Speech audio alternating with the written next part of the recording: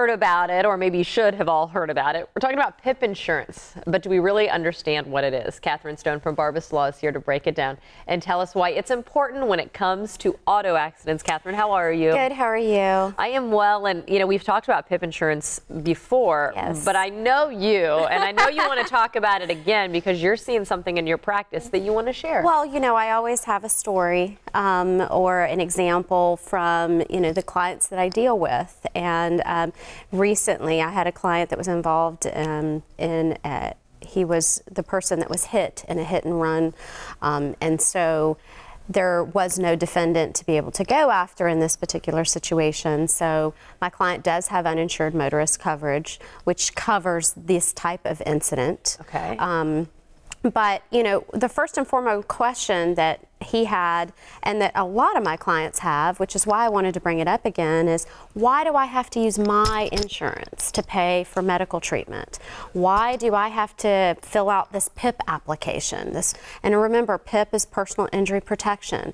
It's required by the state of Florida that every driver have at least $10,000 in coverage for personal injury protection, PIP. But I get it routinely, almost in every other case that comes into the office, is I have to have that conversation about why you have to fill out, because you have to submit an application to your insurance company to invoke that PIP and let them know that you have been injured, you are seeking medical treatment, and that they will be getting bills from the insurance or from a medical provider. Or maybe you did go to the hospital and you told immediately the hospital realized it was an auto accident. They immediately should have asked you for your auto accident or your auto insurance card to get all the policy information down to submit that to PIP. And remember, it's $10,000 that they pay out of the first 10, up to the $10,000, but they only pay at 80% of the bill. Okay, so if the bill is $1,000, they're only required to legally pay $800. Okay. Now you can have deductibles with regards to your PIP insurance where you may be responsible for a certain amount up to before that PIP kicks in. A lot of people have a $500 to $1,000 deductible, but the law requires that we utilize that PIP anytime you're getting medical treatment. And oftentimes clients will try to use their health insurance. Yeah, where does that fall in? They will go to let's say they don't go to the hospital, but let's say they go to their primary care physician and are complaining of injuries related to the accident. Most primary care physicians do not submit bills to PIP. They don't bill PIP. They're not a PIP provider. They will submit that initial course of treatment to your health insurance company. But if you try to continue to treat and utilize your health insurance, there could become an issue where they say, we're not going to cover this. This should be covered by PIP.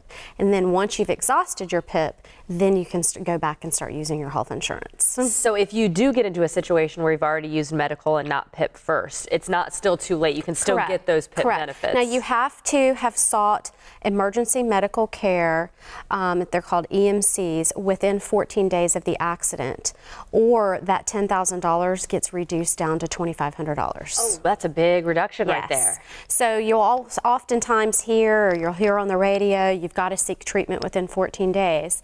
And that's, the law changed several years ago with regards to that.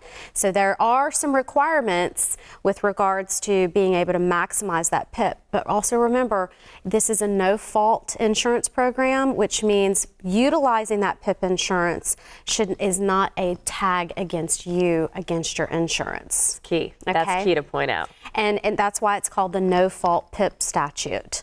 So it doesn't matter if you caused the accident or someone else caused it.